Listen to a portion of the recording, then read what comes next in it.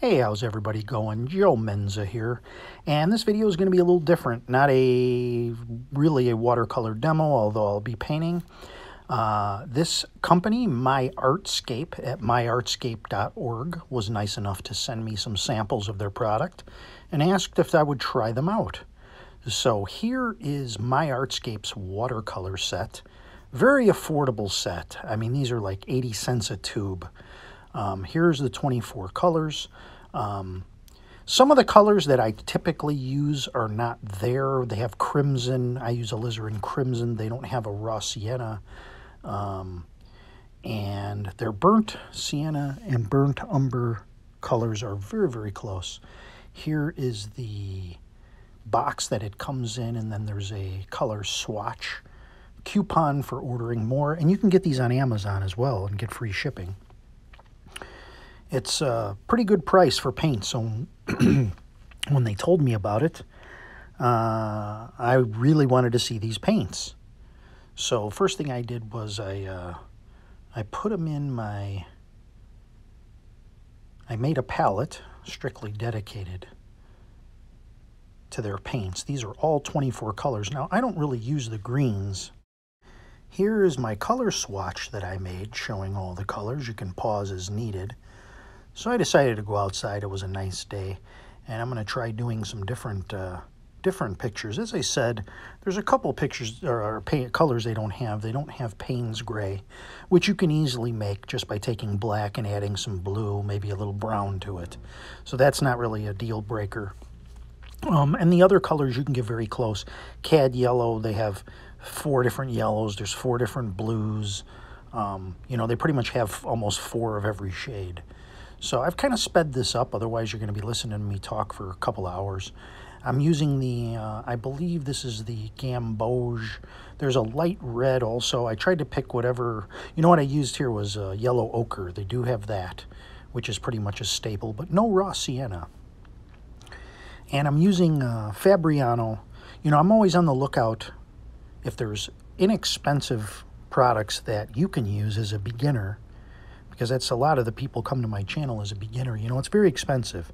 You can spend $100 on, you know, 10 tubes of paint. These here are 80 cents a piece.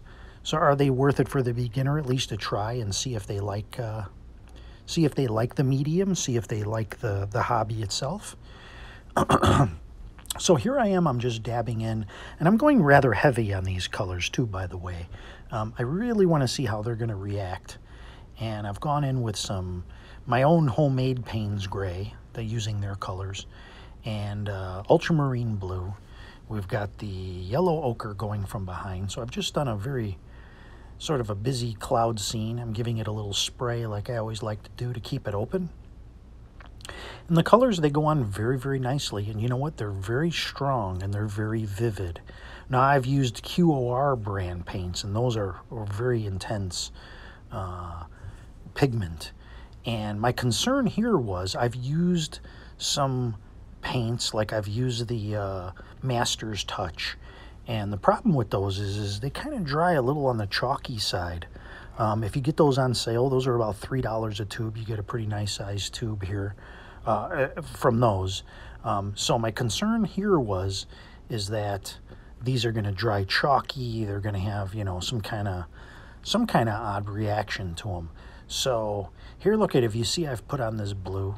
It's a pretty intense blue. I'm trying to make a, you know, a nice intense scene here. And maybe what I'll do is I'll take a couple of the paintings that are in this, and I'll do a longer version. And you can see, I'll go through, you know, what I did to paint, like any other video. So I've added a little white in here too. I was very curious about, they have a titanium white. And again, I was surprised about the strength of the titanium white. It doesn't dry back. I mean, I've used like Winsor & Newton titanium white, and it tends to dry back to where it almost disappears, and you have to layer it on.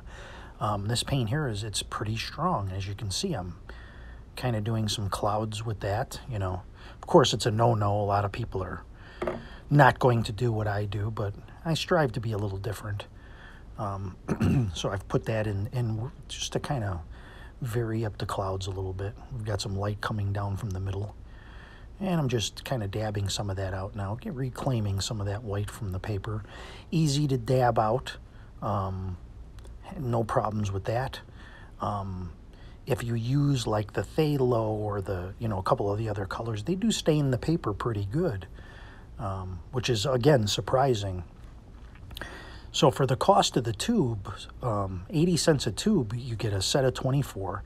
I believe on their website they're about 20 bucks for the set of 24. They're nicely packaged. The tubes are each individually sealed with a foil. You have to turn the cap over and pop the seal so you know they're fresh. And they, like I said, they're pretty intense colors. And I enjoyed using them. My only concern was, and I shared this with them, was that at this time they don't have individual colors available. They do have a smaller set of watercolors, but at this time they don't have individual tubes. Me personally, I tend to go through blue and yellow faster than any of the other colors. So my concern is that I would go through blue and yellow and I'd have to order another $20 set to replenish those two colors. So hopefully along the line, maybe they'll come up with maybe a landscape set that has those in there. I don't know. Now I'm using the browns here.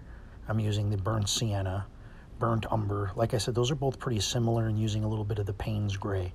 And now I'm doing a little bit of scraping with the card. And as you can see, it scrapes no problem.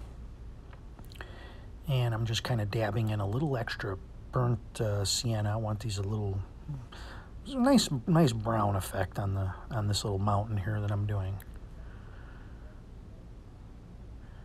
And just doing a little bit more with the bottom just to kind of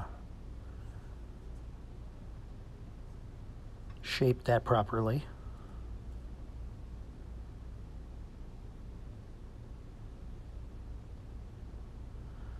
And you can see the blue has dried nicely. It's stayed intense up there on top.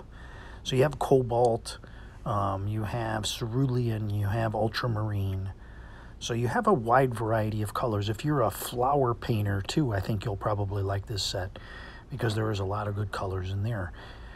You can go back and look at my swatch that I created. It's not the prettiest swatch, but I wanted to get an idea of what the colors were and what I would need to kind of figure out. That was one of my challenges here was I'm very used to using certain colors and how they'll mix.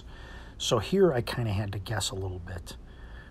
Here I'm making my own green using ultramarine blue. I haven't ventured out in this painting and tried any of their greens. I'm just not a store-bought green user, nor would I use greens that they have in the set straight out of the tube without mixing them into maybe some yellows or some darks, because they're just they're not the type of greens that I would use for my landscapes. But as you can see, as I've used some of the yellow here, there's a light yellow that look at how it kind of just glows. I mean, it's almost fluorescent. And again, I don't see like this rich of colors in a set, especially one that has paints that are 80 cents a tube. Now, this company too, they are known for their acrylics apparently, and they have a lot of variety in their acrylics, and they do sell oil as well. They sent me a set of acrylic paint too that I'll be trying in a future video. So they reached out to me and they asked me if I'd try these out. I'm not affiliated with it, not making any money other than I got free product to try. And I told them I'd give them my honest opinion. For the way I paint, I think these paints do just fine. I wouldn't have a problem with using them or even purchasing them. Again, my only drawback is I cannot replenish individual colors. And I would hope that they address that in maybe a future set. Maybe they come up with a 3-pack of just ultramarine or, ultramarine blue. I mean, pretty much everybody I know uses that. So that would be my thing. Otherwise, I'd end up putting a different brand of blue in my set until I ran out. And then I would order another set. But you can't beat the price. I mean, you really can't. Like I said, I've used Master's Touch, and they're good. I mean, this one here, when I squirted out the tubes, there was like no blobs of water that came out, no funky, like, have you ever taken a old tube or like a tube of very inexpensive paint and squirted it out, and it almost looks like oil comes out of it, or some kind of, you know, maybe it's the gum, whatever, binder. These colors didn't have any of that. And I'm told a couple of artists were the ones behind making these paints. That was just kind of the backstory. So maybe they did. Maybe they went and they decided, hey, we're going to make our own paints and, you know, put our own brand on them. You can read the inside of the box. It says that they're artist grade. They have good light fast characteristics. Although I didn't test it, I was going to leave a painting out in the sun and see what happens. But they say they have good light fast characteristics. They're artist grade. They give you a 100% guarantee that if you're not happy with them, and it seems to me they're very interested in, you know, people getting a hold of their paints, trying them, and enjoying them. So this one here is just about done. I mean, you can see this is my usual. This is what I do a lot of the time is, you know, mountains, trees, and, you know, water. And it's turned out fairly well. They are, like I say, the colors are intense. They're very bright. They're very, very strong pigments from what I can tell.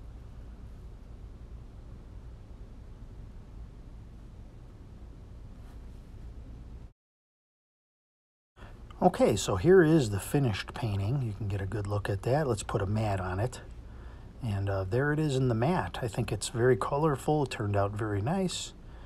And now we'll go to the next one. I'm going to go indoors for this one. You can see the little pamphlet next to me, so people can refer to that. Again, myartscape.org. I'm not sure whether they have a .org, but they do sell on Amazon as well. So not only do you get their guarantee, but you have the Amazon protection. And if you're a Prime member, you'll get free shipping. And when they sent me mine, I think I got them in like a day. I think I got it in maybe a day, maybe the next day. There was very little waiting. They sent me some brushes as well. I'll have those in the acrylic video because they're not really ones I would necessarily use for watercolor, although you can. In a nice little zip bag. Nice hot pink zip bag, but it's a very nice set. And then I've got the acrylic paints. So I'm anxious to give those a try. Those I'll be trying out in the next week or so. But I wanted to start with the watercolor because that's my main area. So here we are. We're again going with some blues and some yellow ochre in the back. And you can see again here, I've put on a little different of a blue here. Got some cerulean and some cobalt going in here, just to try some different blues. And again, you can see it creates a nice sky. If you're wanting to try, you haven't tried painting yet, you know, you order a hake brush, a hake brush as we use here, the Ron Ranson. That's the brush that I recommend. You can use another similar type of brush, but that's the one I recommend. I feel you'll have the best results. By the way, here I'm going in with some very dark blue on top. I really want to make this very dramatic on top.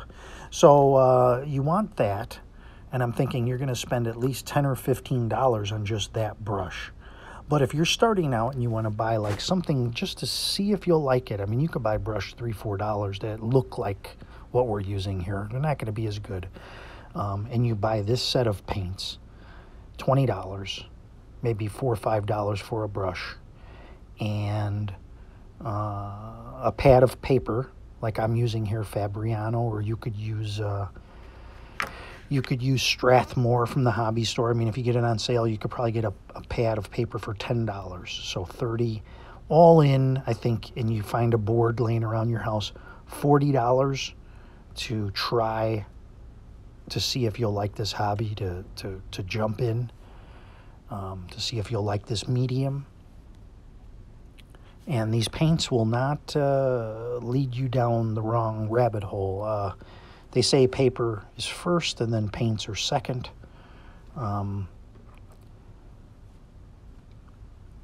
The type of way that I paint, I can get away with. I don't do transparent necessarily watercolor. If you do a more transparent, very light, transparent-y colors, you're going to want to use cotton paper. Maybe these paints will not necessarily be your choice for, you know, top of the line, but maybe they will be. I don't know, but I don't paint that way. For what I do, I would use these paints. I would use them all the time. So if you look at the intensity of these colors that are here. And even when they dried and I re-wet them, they still had a nice intensity to them. So, like I say, I'd use these. I'd like to do a color fast test and leave one laying outside, but I really think it'll be fine. They don't have like the CAD colors. I don't think, maybe they could answer this. I don't think these are toxic at all. Like CAD colors can be toxic. I don't think those have the issue because they don't have CAD colors here, those type of colors. It seems like they've skipped over certain colors, raw sienna. And like I say, there's not an alizarin crimson, but there is a crimson. And their burnt umber could be a little browner for me. I talked to them about that. There might have been an issue between the burnt sienna and burnt umber. But no worries, because you can always add a little blue. You can make things a little bit darker. I sent them a list of paints that I'd like if they made a landscape set. And of course they would include the, you know, the Ron Ranson palette of colors. You know, very, very similar. I'm starting to like having a burnt sienna in my set. I like these. I like having, you know, I used to stick to 6, 7 colors because of the simplicity of it, but now, I mean, I had this palette of colors, and it's like I have 24 colors in front of me, so I'm kind of like jumping around. Let's try this, let's try that.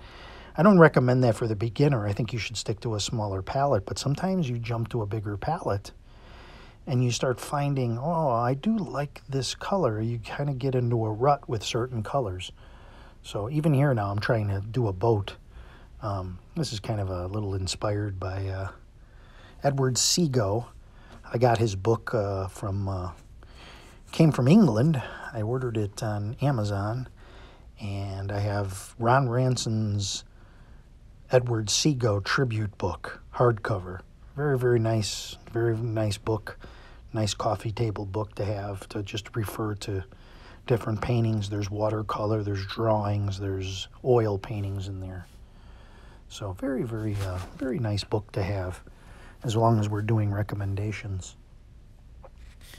So again, if you go to this set and you're used to certain colors, you're going to have to play around with color balance a little bit to see how certain things mix. But, you know, you can achieve with the colors that they have here, you can achieve really any set of colors that you can do with any other set. Now, they do give you a black, and the black, I've never used black, but you can add a little blue or a little brown to it. But I'll tell you what, when you do use it, it doesn't have, one of the problems I find with Payne's Gray is that it tends to look shiny. It looks just so dark. And when I mixed their black with blue, I didn't really have that issue. So here I decided to do a little ship, like I said, trying different things, using the rigger brush and a few other little things. And I think I'll put a little white in the sky. It might be a little too intense up there. So here it is. I've put a little white up in there, and you can see that titanium white. It holds its own. Again, I'm surprised. I'm pleasantly surprised. So you can see here, got a nice little cloud effect. It's a very, very, very good white. I mean, I would use that on a regular basis.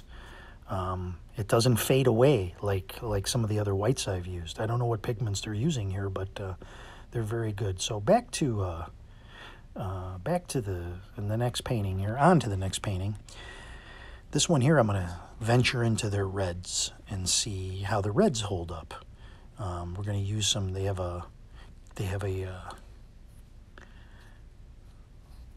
about 3 or 4 different shades of red, and then they also have a violet and a mauve. So I'm going to work those in too, being those have red into them. We'll do a little bit more of a fantasy element here, not usually what I do, but honestly, after I did this painting, it kind of got me thinking into, you know, we all tend to do kind of the same paintings. We never really venture out into like something really different or really different colors. Sometimes we tend to stay within the same palette.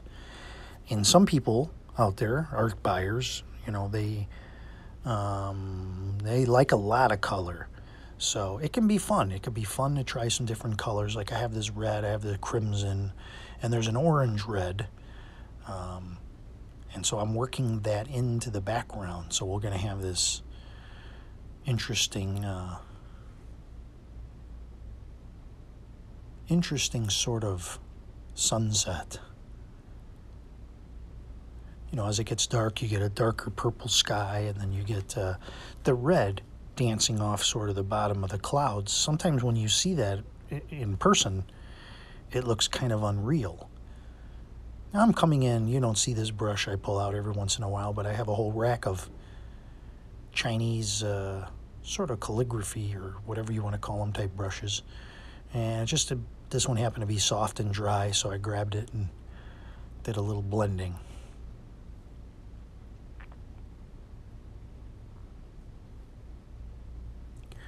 So working on the foreground here, we'll have maybe a little water. Again, I make these up as I go along. You know, compositions, once you get to a certain point, you can make things up. I mean, once you do enough paintings. But the only danger is that you end up repeating yourself quite a bit. You kind of know what you've done in your mind. And it feels like your imagination, but at the same time, sometimes it's a collection of little things you've already done.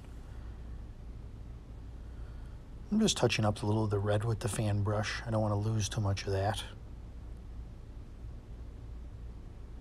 It's like an orangey red. Interesting color. That would be like a cad red or cad yellow. I mean, if you look at like pyrrole red, there's a similar one to pyrrole red in there. So again, just blending in a little bit, blending in a little of the red.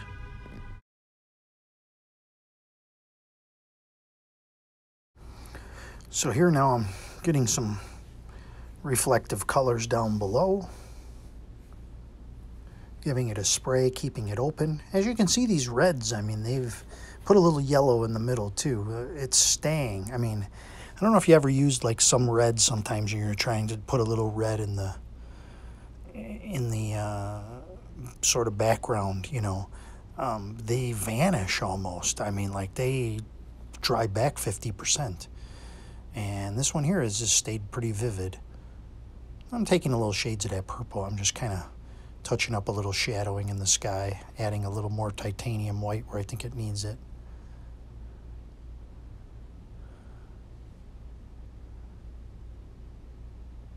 A little bit of yellow. Get that yellow cloud effect, like the brightness is bouncing off the bottom. Give it a little spray. So yeah, definitely something different here, but I wanted to give the colors an equal chance. So now I'm into a more finished version of the painting. You can see the little sunset. You can see the yellow in the center kind of falling on the distant trees. And again, I'll take this one and I'll do a regular video and we could go over the colors. Of course, there'll be Myartscape colors. The other thing I noticed, there was no odor from these paints. I did notice a review that said the paints had an odor, but there was no odor whatsoever. So that was not an issue. Really no issues that I can think of. My biggest issue was I'm probably going to run out of blue, followed by a particular yellow, and I'll have to order another set in order to get them. Now, that may not affect you. You may not have that problem. You may paint other things. You may paint flowers and things like that. Plus, there are 4 blues in the set, so you may not necessarily use ultramarine blue to the extent that I do. But hopefully, they will sell maybe a 6-pack, or maybe they'll break down and they'll sell, you know, just like the blue, something like that, or a landscape set. So here's the finished version of this, and it's matte. And very different for me, but it's one that I thought, you know, I should do more stuff like this. So for that, it was a good experiment as well. I'll have links down below. Your mileage may vary. Remember, they didn't pay me anything. They just sent me some paints. Always willing to try new things. And then finally, there's one other painting. My video died. My phone died. It was so hot outside that I had a temperature warning, and I did not get the video for this one. But this was one I did using the mauve and violet, doing sort of a purple look. So that's it. And let me know what you think if you pick up any of these paints. I'd be curious to find out. And at the end of the week, we'll have a regular video. So thanks for watching, everybody. Have a great week.